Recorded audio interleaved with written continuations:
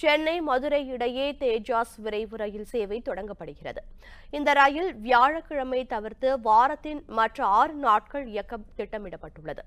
சென்னை எழும்பூரில் காலை 6 மணிக்கு புறப்படும் இந்த ரயில் திருச்சி வழியாக நண்பகல் 12:30 மணிக்கு மதுரையை சென்றடையும் என்று தெரிவிக்கப்பட்டுள்ளது.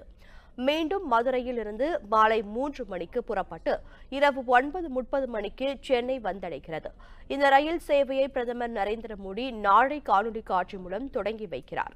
இந்த ரயில் இயக்கப்படுவதன் மூலம் பயணிகளின் பயண நேரம் குறையும் என்று தெரிவிக்கப்பட்டுள்ளது. உண்மை செய்திகளை உங்கள் கண்முன் கொண்டு வரும் காவிரி நியூஸின் யூடியூப் சேனலை சப்ஸ்கிரைப் செய்யுங்கள்.